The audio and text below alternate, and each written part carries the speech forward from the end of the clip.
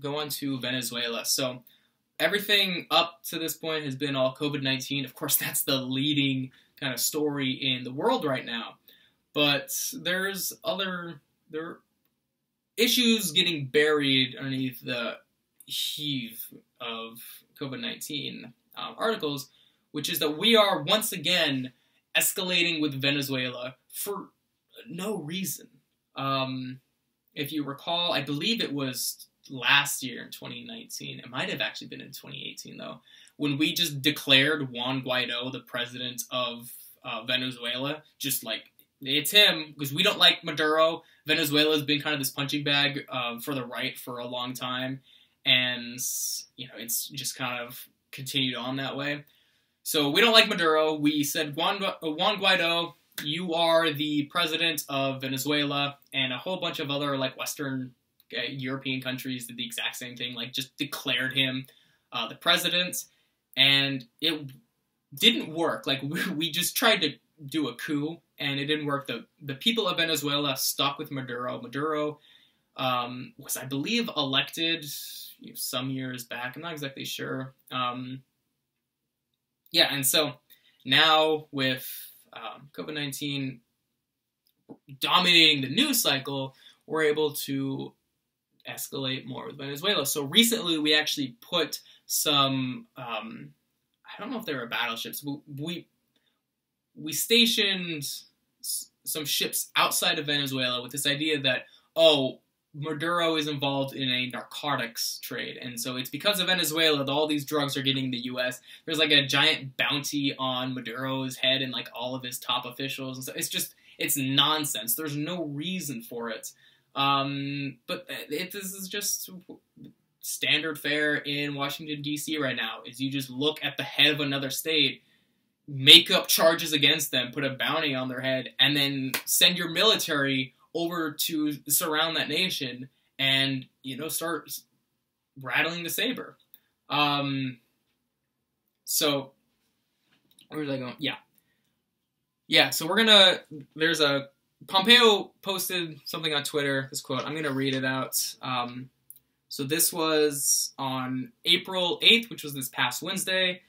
Pompeo tweeted, quotes, "Thank you to the..." Okay, I can't read my own handwriting. "Thank you to the dozens of countries that have expressed support for the new Venezuela framework. It's time for Maduro to go and replace his illegitimate dictatorship with a legitimate transitional government that can hold free and fair elections to represent all Venezuelans." All right, so let's start off with illegitimate dictatorship. This is just asserted by Pompeo and the Trump administration. Yep, they're illegitimate and they are a dictatorship. I'm not defending Maduro. I'm not saying, no, this is, it's wonderful stuff, but it's absurd that they're just coming in there and be like, you're not legitimate and you're a dictatorship. They might be a dictatorship.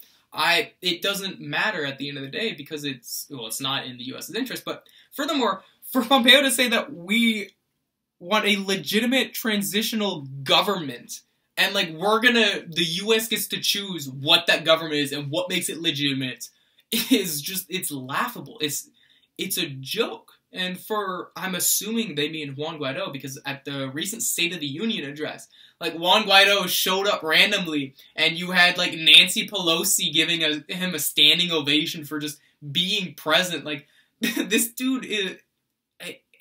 He's just showing up at a bunch of random, Western European nations and, the U.S. and Canada, just thunderous applause.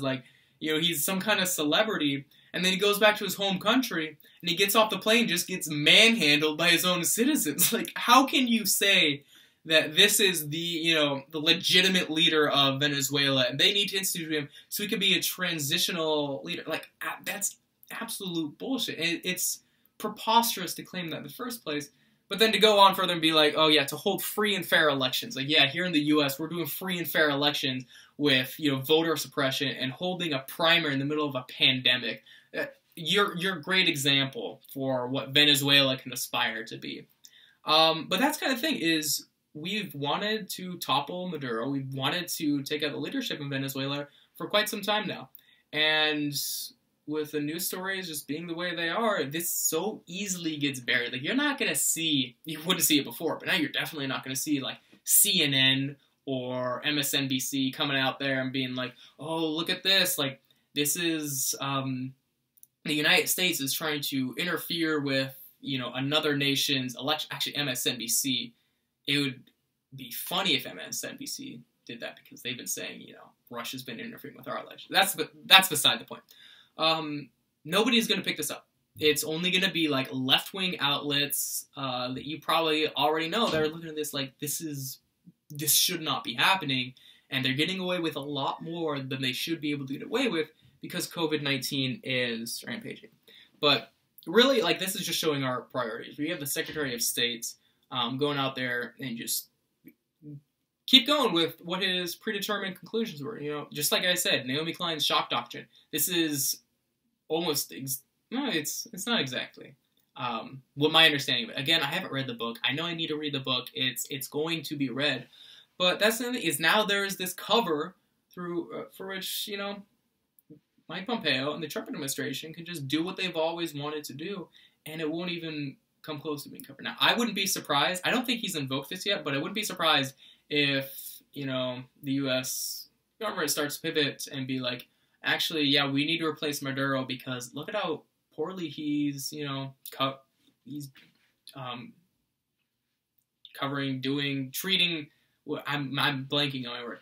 How he's governing this COVID-19 pandemic. It's so poor. We need a true, legitimate leader, because somebody who is democratically elected would not, you know, let this happen under their administration. Just some nonsense like that. And that's their justification for Juan Guaido taking over the country. So, you know, it's just showing how our priorities are all messed up, how we're still going ham with just our geopolitical blunderings. Like, we're failing, you know, across the country with these wars and, like, stoking up tensions.